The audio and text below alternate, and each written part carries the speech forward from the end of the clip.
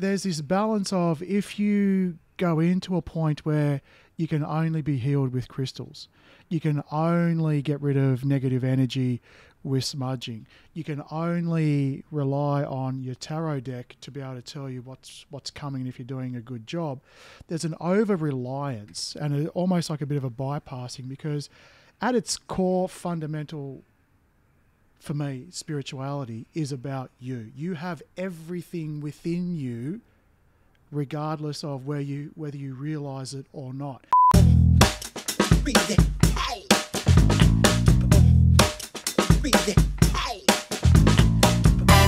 Hey guys, welcome to another episode of the Remind podcast, where we combine neuroscience, spirituality, and personal development to help you heal your deepest wounds and transform your life. I'm Dr. Ashleigh Moreland. I'm joined by David Masterton. Today we are talking about genuine, authentic healing versus spiritual bypassing. Maybe you're familiar with spiritual bypassing, maybe the concept is brand new, but really what we're going to be talking about is what happens when we are so fixated on seeking the light and the positivity and the, all of those beautiful spiritual things, but actually avoiding our own darkness in the process. Yeah, or even just along the lines of, when you are aware of a topic or aware of a condition or aware of or desire to be a certain way, and you're feeling as though you embody it, even though there might be a gap between the two. And it could be anything. And for me, I'm seeing a lot of it spiritually. That's why we've decided to talk about it in a spiritual form. But it could be anything. It could be like... responsibilities. I'm not arrogant. Like you understand there's a desire, all of that.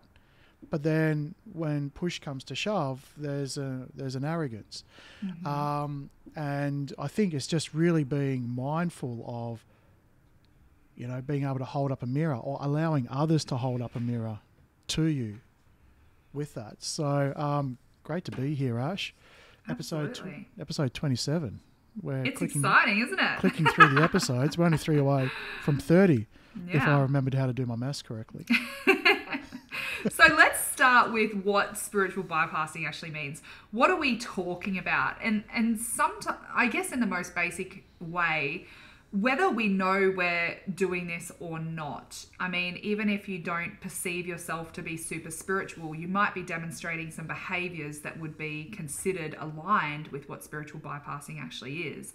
So it could be something as simple as using spiritual beliefs or even like toxic positivity or practices or rituals or habits as a way to avoid or bypass difficult emotions or any unresolved traumas or even like our own personal responsibilities.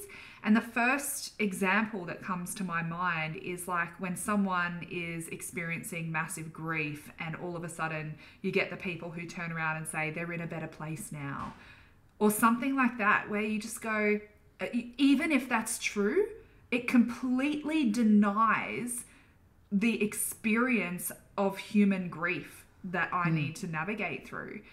And that is just like one really basic example that was just top of my mind as I was speaking then. But what's been your experience of this, Dave? How have you seen this show up in your own life, in observing it in others? Well, in myself, full stop. So being a bit of a spiritual guy, love me some crystals, love me some sage to smudge, do believe in the concept of karma, and that things are meant to happen for me as opposed to me. So all of that. And so there's this balance of, if you go into a point where you can only be healed with crystals, you can only get rid of negative energy with smudging, you can only rely on your tarot deck to be able to tell you what's coming if you're doing a good job, there's an over-reliance and almost like a bit of a bypassing, because at its core, fundamental, for me, spirituality is about you. You have everything within you, regardless of whether you realize it or not. And it's not learning how to be spiritual. It's remembering that you are spiritual. And so when I see instances in others, in myself, where there's too much reliance being put onto it happened just because it's for me. Well, yes, it's right, it's for you, but let's dig into what necessarily is for you within this lesson, within this karma. It's not just balancing out, I killed a bee, so therefore I have to take a smack in the head. Or, I need to recharge my crystals, that's why I feel like crap. Well, there could be something else. Or that I can only be healed when I've got another spiritual healer coming at me and healing me for me. And so when someone else is healing you, what they're doing is they're presenting the energy for you to take what you need from it. Yeah. Because healing is very much within. So where I'm seeing it at the moment, and this is actually a big lesson for me, is that when I'm seeing something and it's being presented a lot, it's normally mirroring something I need to look back at myself for. Yes. And it's so one of these, isn't it? For every finger pointing out, there's 3 pointing back at you. Absolutely. So there's this really big thing for the last couple of months with me. I'm seeing a lot of spiritual bypassing, and I'm getting irritated, and I'm getting frustrated, and then after a little while I started to realize, well, this is here for a reason. And I need to look at what it is that I might be doing. And guess what, guys? I found some stuff that I was doing myself. And so the concept for me, if I had to simply put it down, to be able to bypass something, you have to be aware of it and have a desire, and then have a big gap in between where you think you are and what you're actually presenting. So for me, it starts off with awareness or identification of something. Then it comes into understanding at a deeper level what that is, that state, that personality trait, that healed state, whatever, that vibration, whatever it is. Then the next level is embodiment, which is when you can take that and you can actually live it, and not just be able to talk about it, but when you get poked and prodded or put in a situation where that is required, that you actually do it. Now, and for me, embodiment even has a couple of layers. There is the learned embodiment, which is you are doing it, but you're controlling and feeling everything happening around you. It's not a natural state of embodiment, which I think is something that always has to happen first. When you first learn how to walk, you're thinking about it. When you first learn how to drive, you have to really focus on it. But then when it comes into a full natural embodiment, you can drive without even thinking about it. You can walk without even thinking about it. It's that full flow, that full state. And so I do find that there are people that identify as embodying in whichever form it is, however, simply aware of the concept. Yeah. And so to me, the gap between those two things is the bypassing. And it can come across as someone who's not wanting to look at it, or it could be a misnomer. I don't realise I'm doing it. Cue David a couple of months ago. Yeah. And so really important to be able to look at these things and to sort of go, am I aspiring to be this? Or am I actually this? Yeah. And it's a really fine line. Like we've got this in the title. It's a fine line. You can send yourself absolutely crazy. Yep. Trying to constantly self-reflect and self-review to a point where you almost gaslight yourself, and it can come across when you're doing it to others as well. But at the end, for me, it's about, does this sort of resonate? And if it resonates, go ahead with it. Whether you're right or wrong, there's something to be learnt all the way. And you'll find it, because ultimately at the end of the day, it's a spiritual journey. It's a spiritual path. You're not there yet. You never will be there. There's just going to be an evolution of remembering. Yeah, 100%. Oh my gosh, there is so much. Where do I even go with that? There's so much to unpack. Something that I think in my experience, so we are really different in terms of our spiritual frame of reference. I think at the core of it, I mean, you were talking about that you believe everything is within us, and I've spoken really openly that my spiritual frame of reference is what I would consider spiritual Christian.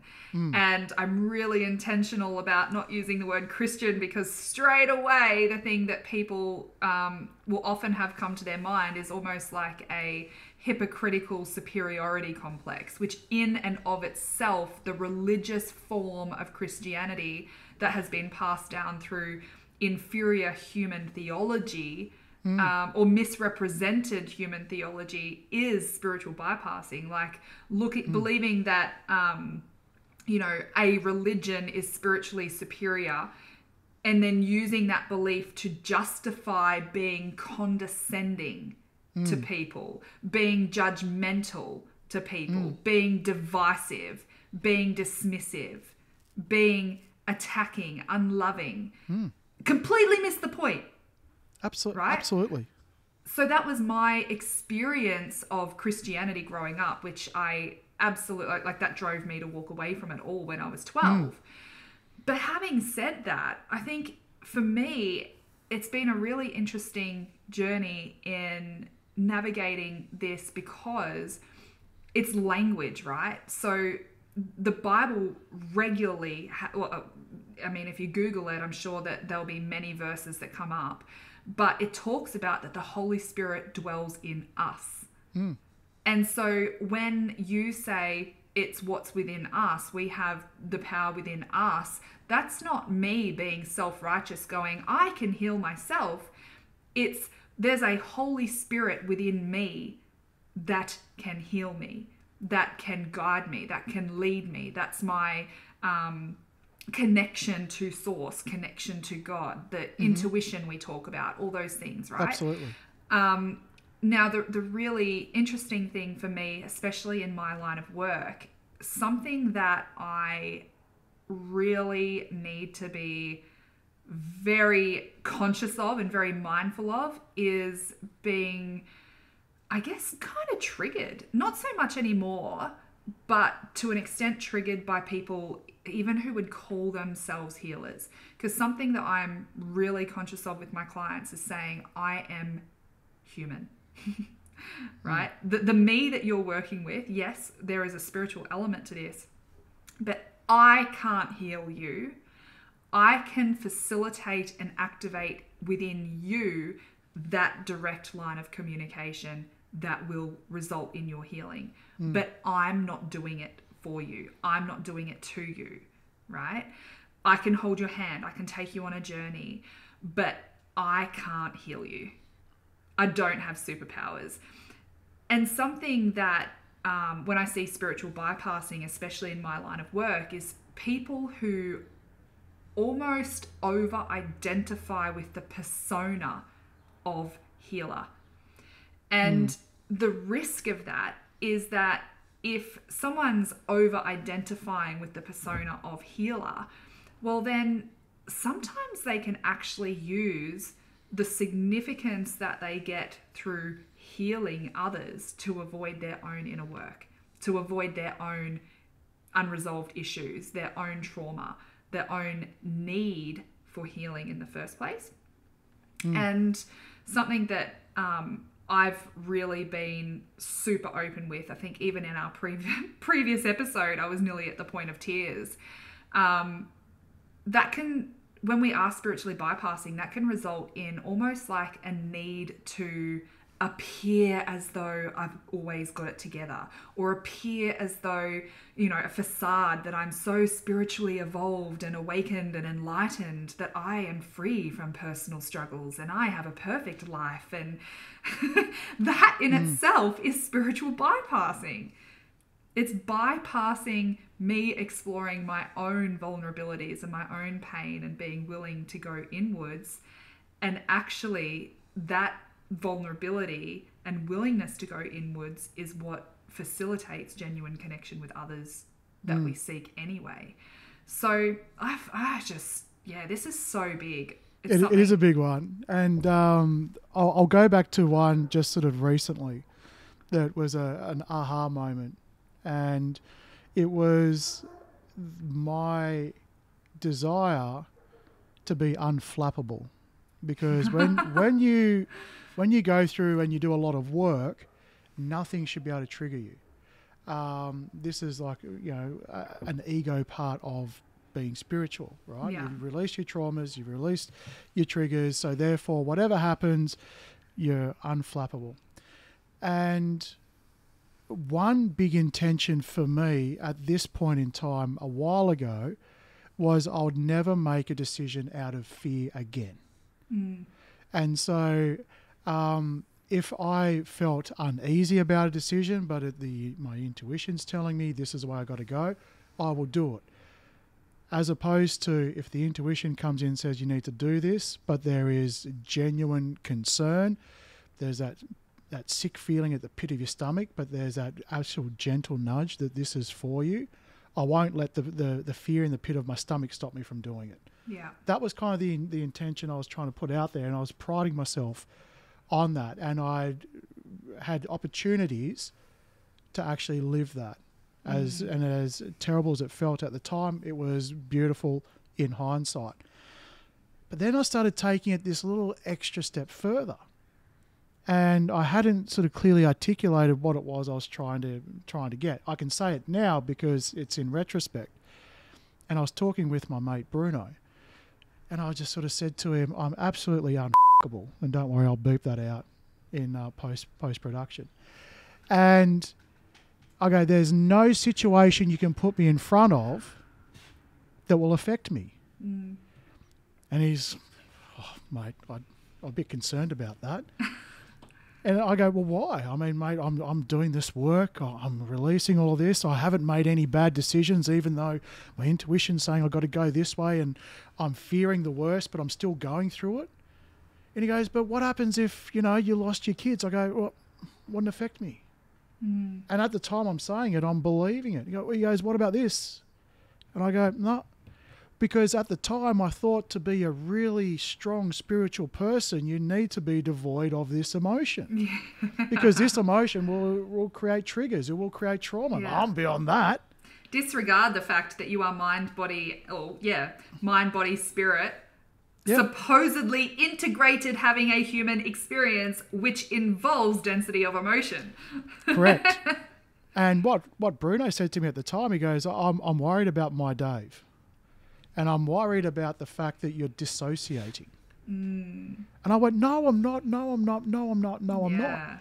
And then it took a little while after that discussion. And then I sort of realized, yes, I was. Yes, I was. Yes, I was. Because I was getting almost too carried away with the fact that I'd put this projection that to be a highly spiritual person who has done a lot of work, that should be able to sit on a podcast and talk about what they're doing, you need to be this tall to get on this ride. Yeah. And I'd gotten to the point where I genuinely thought I was at that point where nothing can flap me. But it was being open to the fact that when I shared this story or shared this with Bruno, that he then respected the relationship enough to not just sort of go, David's on another crazy spiritual rant. Yeah. Just he loved you enough to be uncomfortable. Yep, absolutely. Yeah. And from that, I then realized, oh, okay, I'm actually not there. I'm not that. But I was beating my chest thinking I was there. And look, thank God I'm not, because it was really helpful to be able to look at it and go, I will feel every ounce of that emotion. I will grieve. I will do all of that. But the most important takeaway out of all of that, no one or no thing will have the power to sway my decision making through fear. Yeah.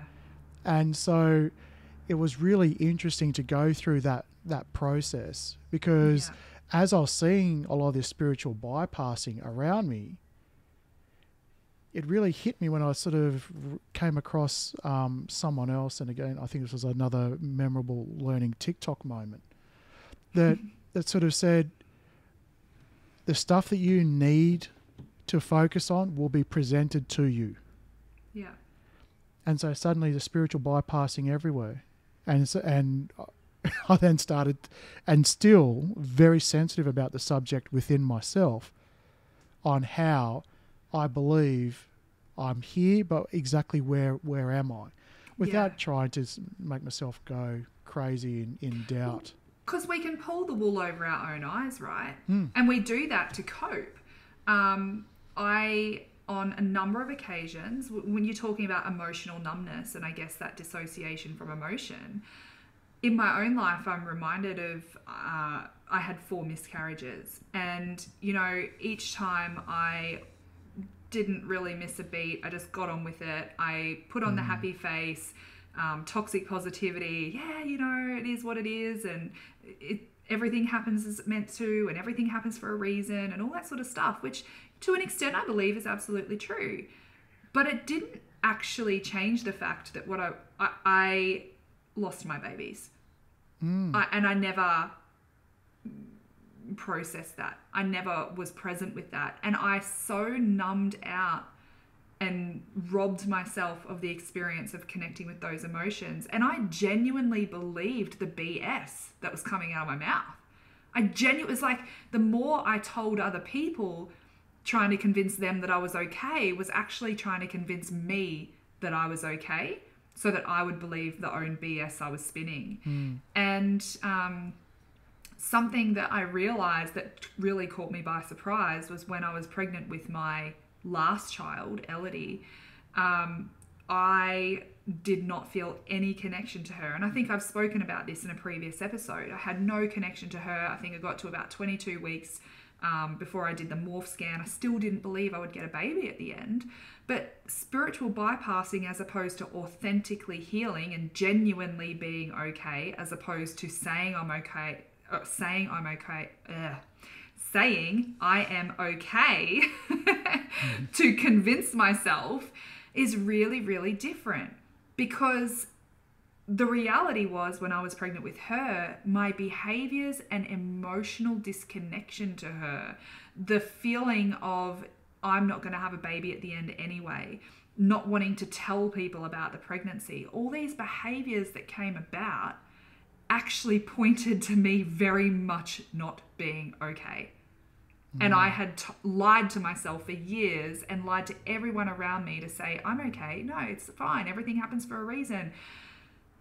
Because it made it easier for me. And I think also, to an extent, it made it easier for me in the sense that if I wasn't okay, I didn't want to have to comfort other people who weren't okay with me not being okay.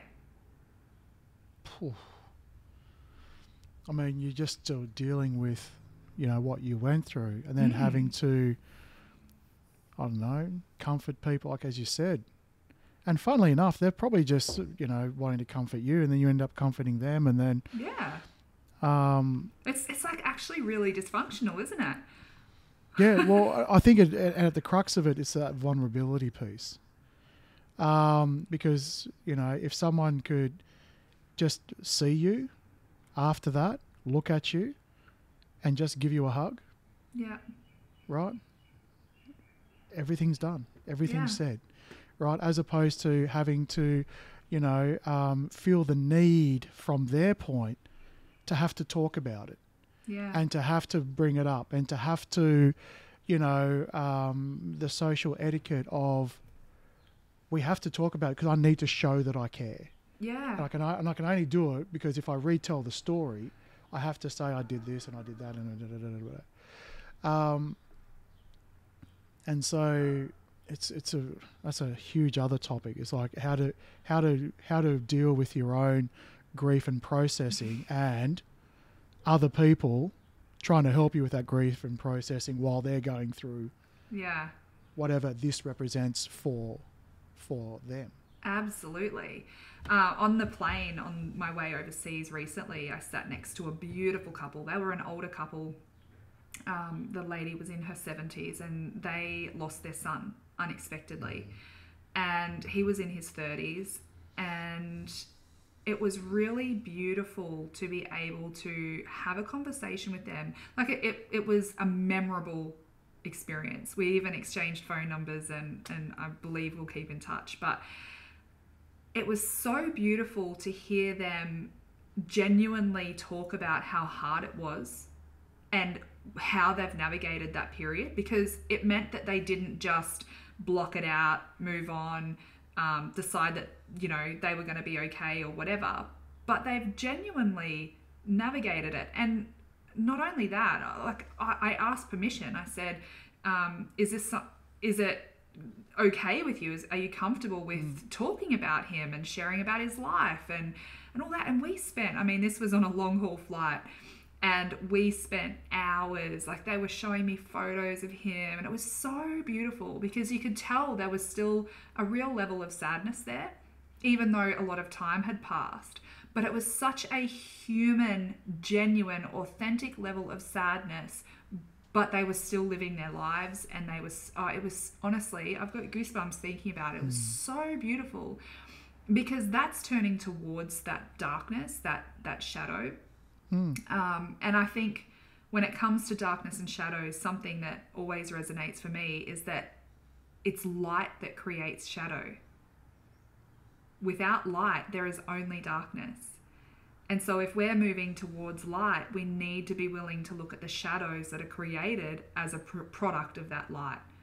Well, I mean, let's go one step further. What's the benefit of the darkness? To not have to look, to not have to see. Well, there's growth. There's actually a beauty in the duality of it all. Well, and so, the benefit of the darkness in the presence of light is potential for growth. But when there's no light and just darkness, that's completely not seeing. The darkness is still potential whether there's light or not. It's just what you do with it, whether you sit in it and you let it control your life, or whether you take that and you introduce the light, the healing, the growth, and use it as an opportunity to learn further. And so it's a potentiality either way. Yeah. And so it's sort of knowing that, and I think you raise a really good point, that there's a certain sense of ego in the spiritual community which is coming up, which is the sense of I can't acknowledge all of these darkness, or that I still have more darkness, and be able to talk about and help other people at the same time. Well, actually, that in itself is dangerous because you're not final. You're not a finality. You're not there yet.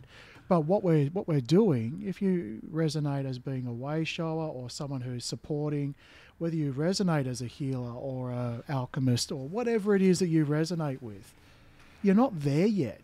But it doesn't mean what you've got now can't help and benefit somebody else. Yes, absolutely. And the dangerous part is when there's that finale, that final, that I am the. Yep. Now you're helping someone do that. You're not that. Yep. You're only that. You're only that for yourself. Absolutely. And I think that's, as I mentioned earlier, for me, I am not a healer. I might be a conduit that through me someone is healed. But I think about miracles, right? So prayer is a really big part of my life, and I really believe miracles are normal. They happen in my life regularly. I've seen my prayers answered repeatedly. But again, ego comes into that, right? Because you and I were having an offline chat about some stuff that had been happening in my personal life. And I think even a part of spiritual bypassing is bringing in our preconceived ideas of what an answer to a prayer should look like. How should we be healed? And something I find really interesting and actually brought up a huge amount of doubt for me, because I felt really led by God to do this work. And it casted a lot of doubt. You know, it was actually Christians I was most scared of in doing this work, because so many people had this belief about that all you need is God, and you shouldn't have to go on medication, and you shouldn't have to see a psychologist or a therapist or get counseling or anything like that, that if you just pray, you'll be healed. If you're not, then you don't have enough faith. And, you know, I had an example of this in my own life just recently with my son. my son was struggling with nighttime bedwetting, and that we'd seen all kinds of medical professionals, and it was something that he would regularly ask me to pray about. And I think sometimes you can be deflated when you don't get the answer to prayer that you're hoping for. Like, we would pray and then he'd wet the bed, and that can be so deflating. But recently he got a toe infection. Like, how ridiculous is this, right? He got an infected ingrown toenail. Now, I have avoided antibiotics for myself and my family pretty relentlessly. I think he hasn't had antibiotics in about 8 years. So antibiotics for me is like a life or death. If it's really, if you're going to die, then it's serious enough for me to use them. It's a nuclear option. Yeah. Yeah, because they are so hardcore on your gut health. So on everything, yeah. Yeah, he had antibiotics. It's going to take probably 18 months to restore the flora in his gut, because they just wipe out everything, right? So anyway, I was really down in the dumps and feeling really victimized and like, oh, this is the worst timing, and so many bad things were happening all at once. And so he got this toe infection.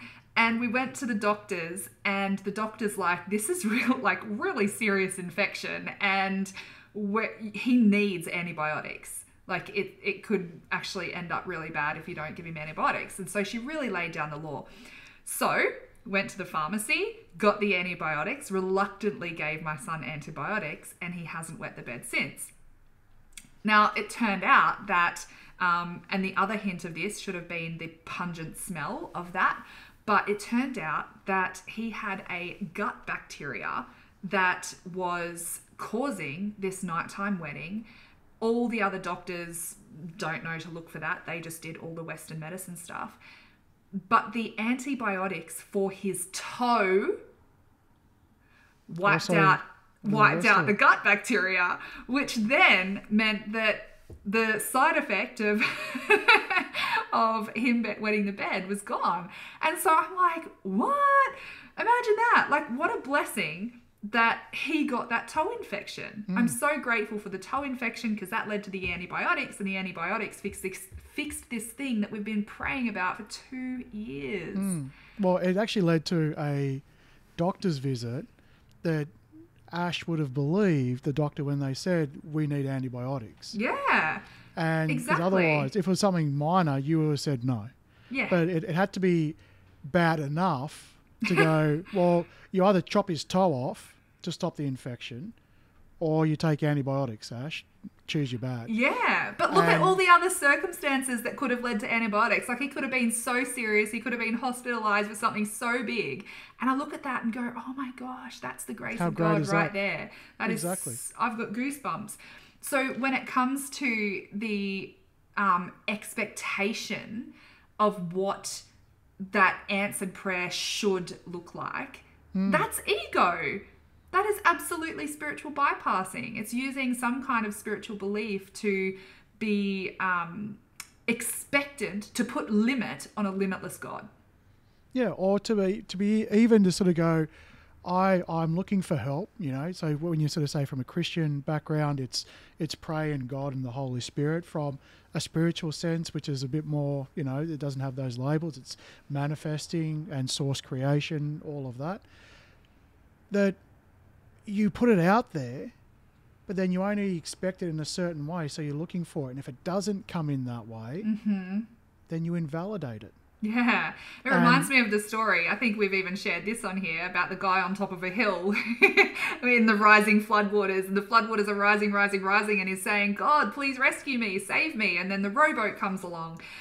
Hey, mate, you need help? No, God's going to save me. Then the speedboat. Right. Yeah, speedboat. No, God's going to save me. And then the freaking helicopter.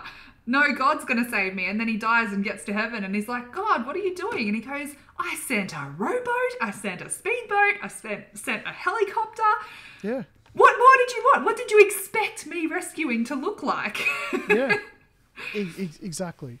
And it's when we sort of look at it and sort of go, I need help, but then from my cognitive side, can only comprehend how that help is going to look. Yes. And it might be I need to feel abundant, so I need $1 million. Yeah. But it might come in other ways. Don't get me wrong, $1 million would help anyone feel abundant. Amazing story on this. This blew my mind.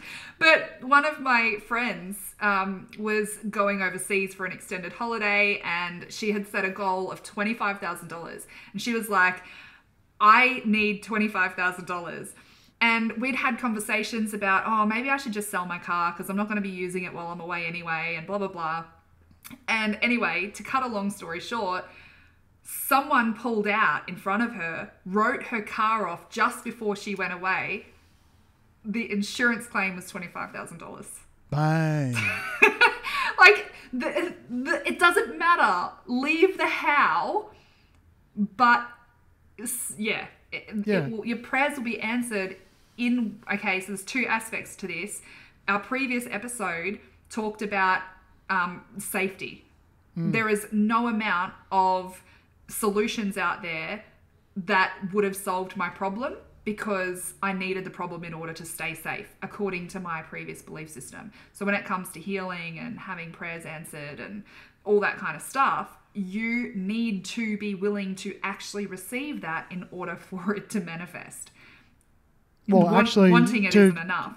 To go on from that, if you were, say, not feeling safe, right, and your prayers, your manifestations, putting out there was to feel safe, well, how is that going to be served up to you? It's going to be served up in triggers. It's going to be served up in mirrors of traumas that you need to let go of. Yeah. And you're going to sit there going, I'm sorry, why are you handing me the chicken? Because I ordered the beef. Yeah. But there's so many stories of this that just make me laugh, where I just go, oh my gosh. Like there was another one. So there's a concept of tithing, which is around 10% of your income. And someone had said, earning 5,000, I think it was like $5,000 a week or something. And they're going, I'm really struggling with the concept of tithing $500 a week because it's just so much and all of this. And now the whole concept of this is about the posture of your heart in giving, right? And the generosity of spirit. And the thing that made me laugh was, so can you pray for me so that I don't struggle so much with that? And the prayer was, well, what happens if you were only earning $500 a week? Would you feel more safe giving or more comfortable giving 50? Because would you rather earn 5,000 and give 10% of that at 500, or would you rather earn 500 and give 50? And I just think that is so funny because that is an answered prayer. Be specific. But we can't pray for something and be expectant that we're going to get it in a certain way and then bypass the way that it comes in the first place. Because or put it down to something else. A lot of the times, in my experience, the answer to my prayers has been in changing me, not in just giving me what I want to appease my will and ego. Well, that's the answer to most things. Yeah, 100%. There's unfortunately no shortcuts in that, because when you look at, or if you subscribe to the fact that you create your own reality, and that's a big stretch, and still for me, I look at that and go, am I there yet? No. Do I understand the concept? Yes. Do I believe the concept? Well, to my ability at the moment, I think I do. But do I embody it? Well, I'm trying. But it's sort of like, okay, if that is the case, if you create your own reality, then everything you see is coming from you. So the only way to change your reality is to change you. Yeah. It's a very courageous prayer, isn't it? Like, reveal to me. Oh my gosh, no, not that. I don't want to see that. Yeah. Are you sure? I don't want to have the problem. I just don't want to see what I need to be shown in order to not have the problem anymore. Well, I mean, I'd be the same way. If I could have all the change with no change, I'd take it in a heartbeat. Oh yeah. Like who wouldn't take it? But however, change requires change. And again, if you want to change what's external to you, it's going to require changing what's within you. And again, when you start off with this embodiment, which I always come back to, that it's the learned embodiment through to the natural embodiment. Yeah. And the learned embodiment is you're still very much in your head going through it, trying to get there. The natural embodiment is when you're really there. It's like second nature. Yeah. It doesn't mean that you still don't feel the artifacts of where you've been before, a bit like you rightly said and what Bruno pointed out to me. You are a being experiencing being a human being, and that's four beings in one sentence. But anyway, you're a spirit having a human experience, not a human having a spiritual experience. Yeah, and so you're not going to get rid of it all. It's not like you can't get rid of being a human. That'll happen eventually when you close your eyes for the last time. When we shed our body, yeah, absolutely. And it kind of reminds me of this spiritual materialism, right? Where people focus so much on accumulating all of the spiritual knowledge and the wisdom and the experiences and silent retreats and possessions and rituals and all this stuff. I'm not going to lie, right now I'm there going, yep, I want that, yep. Oh, that one sounds good, yep. But neglecting their own personal growth and inner work. And, you know, it's kind of like I wear a cross necklace, right? And I kind of think there's a level of self-responsibility here. And, you know, someone might go, this is a really silly example, but I'll demonstrate it. It's kind of like going, oh no, God protects me, and jumping out of a plane without a parachute. Like at some point there has to be, I have responsibility to risk assess and make responsible decisions and steward my resources well. It's like to an extent. And look, don't get me wrong, you're going to be protected all the way through the fall. It's the sudden stop at the end, which is going to be a bit of a nail biter. Yeah. Absolutely. But, you know, I see this a lot, especially in new agey, real new agey spiritual movements where people will be charging their crystals and lining up and doing all these ritualistic things, but not doing their inner work to transcend the chaos that's in their life in the first place. Like, stop partnering with demons, stop partnering with these agreements that you have and these binds that you have, and actually start to release that and do the inner work, do the personal growth, do the releasing. And then maybe, just maybe, you don't need to rely so much on the external materialism of spirituality. And look, and if you're only doing it, if basically what you're sort of saying is you have a desire to make a change, but the only change that you make is you buy the right coloured crystal, you do the right ritual at the right time of the month with all of that, then yes, what you're doing is you are anchoring only in the ritual of it. Yeah. But for me, ritual is part of intention setting. Yeah. It is a tool in the toolbox. It is not the only thing. Yes. And so when you combine those rituals and with those things, they're almost like permission slips. There's the ability for you to bring in that intention to help you focus your intention. That's what ritual is all about. It's focusing your intention. Or just another way of doing it. That combined with being observing yourself when you're going through situations, when you're allowing yourself to sort of sit in the mud, to be able to go through those feelings, to look at those sort of traumas and to bring those up, or do whatever you're called to do. It's multifaceted. It is not just reliant on making sure you got the most expensive and largest crystal collection to have the highest vibe house. I don't understand what's happening. My whole house is made of crystal, but I'm still... But definitely don't shy away from it. Like you said, using the devil. I don't believe when you're using rituals in the right way, you're not inviting the devil in. In my mind, any dark entity will come in via permission slip somehow. They're footholds. Yeah. Absolute footholds. So there's no space for that, but you will learn the most when you are releasing. And as these things come in and you clear them out, that's growth. Yeah, Because it's really so big, isn't it? it is. So big. And to be afraid of the dark is not something that, that is still fear-based. And for me, the biggest thing that you can come down to, every emotion will either come down to baseline love, baseline fear. Yep.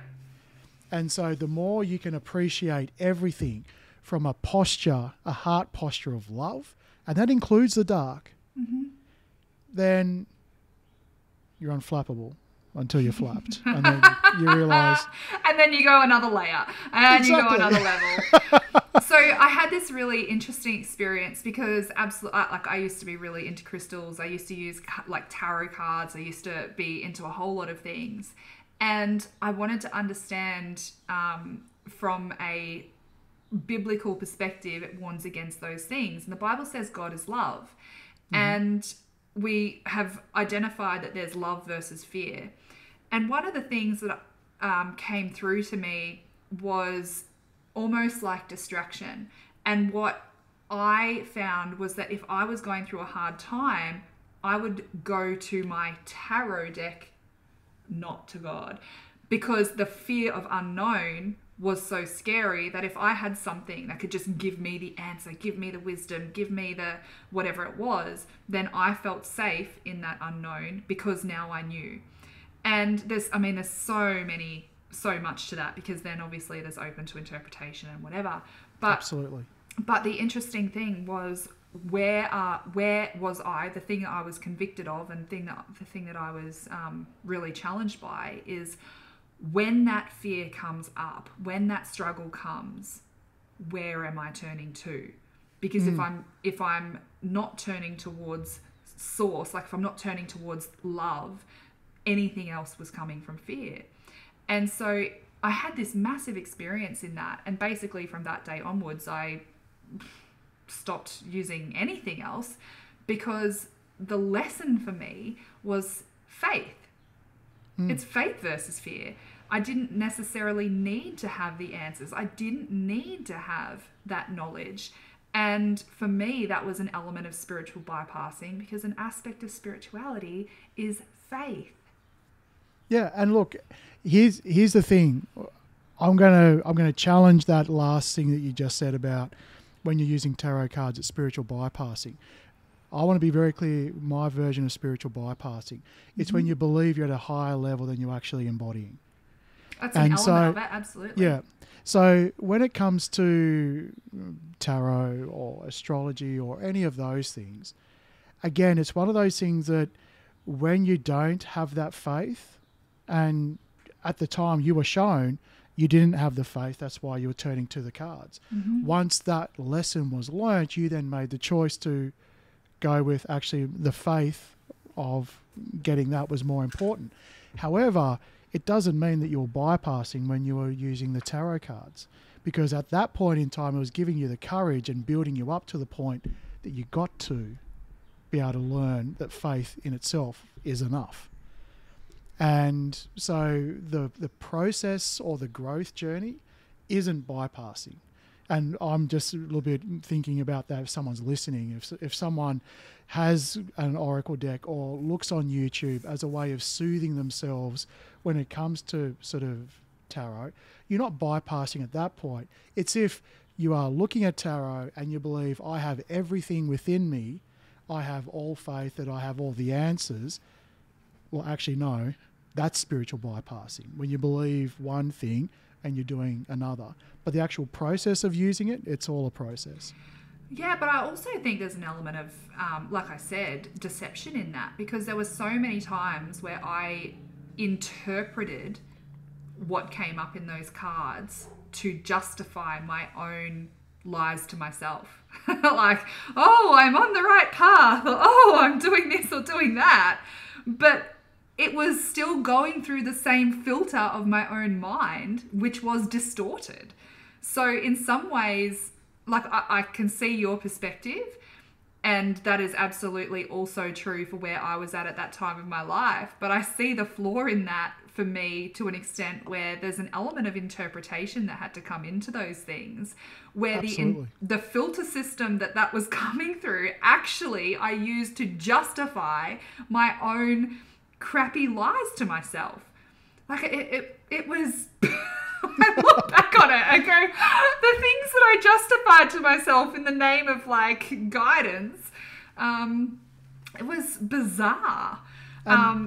And here's the thing: when you're dealing with tarot and you're dealing with energy like that, whatever message is coming through, and especially when you're watching someone else's, because that's prevalent, that's everywhere.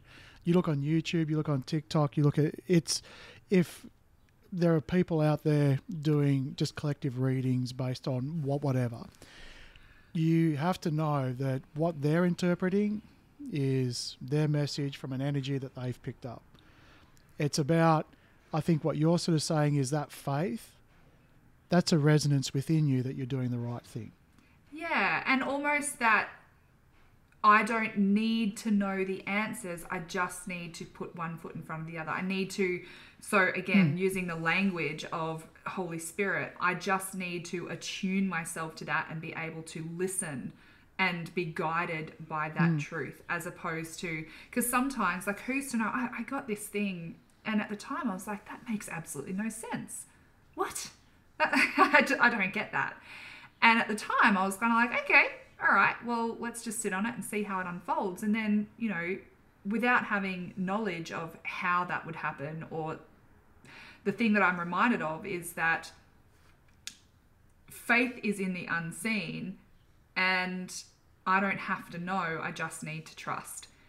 And just like the toe thing, like, we continue to pray into that for my son with the bedwetting. To have faith means to keep going even if you haven't seen it yet. Like, well, it was quite interesting. My twin sister said to me when she was describing, wasn't to me, I was present in a discussion that she was having with another family member, and she goes, it's actually believing is seeing. It's not seeing is believing. Yeah. And I was like, well, damn, that's exactly right. 100%. And you got to feel it, that sort of resonance. And I guess what people are looking for when it comes to asking an oracle or seeking tarot or looking to the stars, they could be looking for answers, or they could be looking for reassurance, or it's just part of their journey. They want to see it. Well, not necessarily. Just some reassurance I'm on the right path. Some external validation, which is throughout the journey, it can help some people. But it's not always going to be the case. When you hold on to that for too long and all you do is do a tarot reading every day, but you don't do anything to try and focus on what it is that you're wanting to embody or what it is that you're wanting to do, then you got to look at it and go, okay, what am I doing? Yeah. So, but yes. Something that I heard once, and it's that it's motion activated. And I really loved that because, you know, even in prayer, I remember when my husband and I had been really praying for a house, and we got led to this one house, and we were like, I got it independently. I was like, yep, this is where we have to be. And he got, this is where we have to be. And then the sale fell through right at the last minute, at the very last minute. And we were so devoed. We're like, what? I don't get it. And then we put an offer on another house, and we had the offer accepted. Building and pest inspection came through that was riddled with a live termite infestation, and to get out ASAP. So that's exactly what we did. We got out of the contract. Within an hour or two of the inspector calling me saying that house, to get out of the contract, this house came up on the market. The one you're sitting in. The one I'm sitting in. We came here. The first time I stepped in the door, I was like, this is our home. I know this is my home. And the view that we have and where we're located is one block up the hill and over the fence to where that first house was. because it was when we were looking out the window towards this view that we were like, this is where we're meant to be. And so the crazy thing is we still ended up there. It just didn't look like what we thought it was going to look like. And that again is kind of like, well, we didn't know, but we trusted that that prompting, that sense that we had, and it sort of worked out. So it's really cool. Absolutely. And there's no tarot card that says, actually, the house is just down the block. And right, yeah, I get it. Yeah. But I started that with saying that it's motion activated, because at the time a friend of ours had been praying for her dream property, and she was really upset because she was getting really almost angry. Like, I've been so faithful to you, God. I've done everything that you've asked from me, but where's my house, kind of thing. And just in conversation, I was like, well, have you been looking on real estate? What sort of, like realestate.com? Have you been going to the inspections? Like, are you registered with the local real estate agents? Because it was a really specific home that she was looking for. And she said, no. And I was like, but how are you going to find that? Like, what? I don't get it. Let's just wind back to how you're looking for a house. Yeah. So, but we have to partner with that. We have to step into that faith and partner with it to be able to see it come to fruition. And so I think that a lot of, regardless of what the context has been, the common thread of what we've spoken about has been not avoiding, but also taking self-responsibility and taking aligned action towards the goal that we want to achieve. Beautiful. And healing really is that, isn't it? It's about aligning, having our mind renewed, and then aligning our actions with our intentions, and then following through. Yeah, I love that. You know, it's sort of, I hear this sort of saying that you need to meet the universe or God halfway. Yeah. Right? It's sort of like, I'm going to manifest my dream partner, and he or she is going to do this, this, and this. Okay, well, look at that list. What are you doing with that and that and that and that? Oh, no, if I just manifest it, it will come in. Well, how about you be a vibrational match? What does that look like? Yeah. And look, that's still a challenge for me as well, because I've got my list as well. And I'm still slowly working through my list.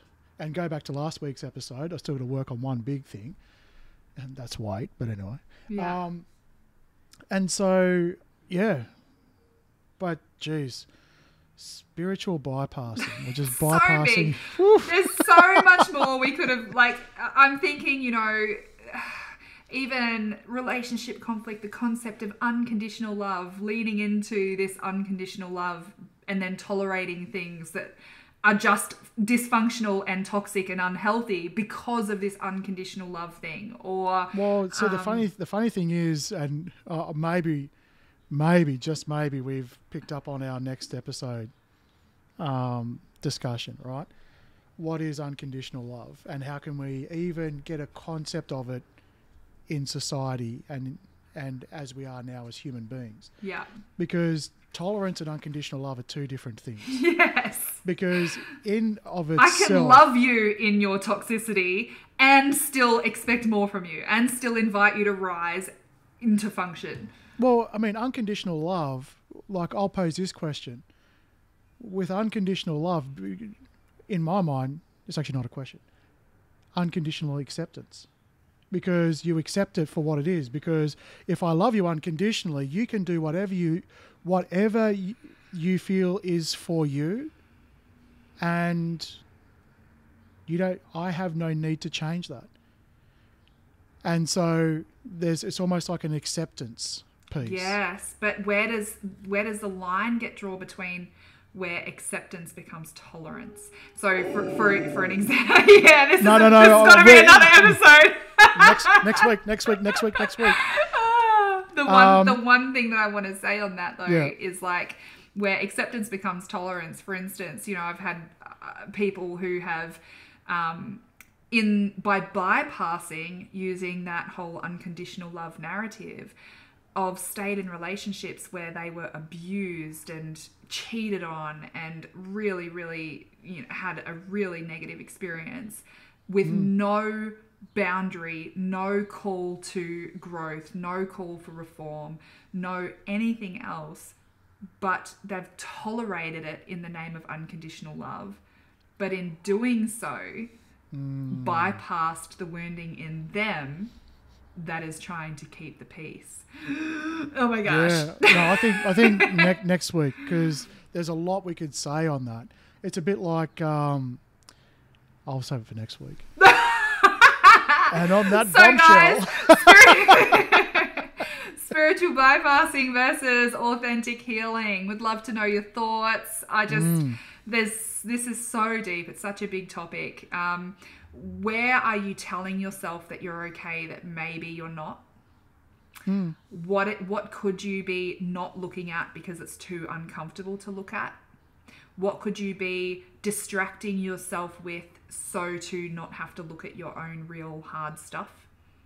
Where are you offloading responsibility for your own healing without partnering with that and taking aligned action?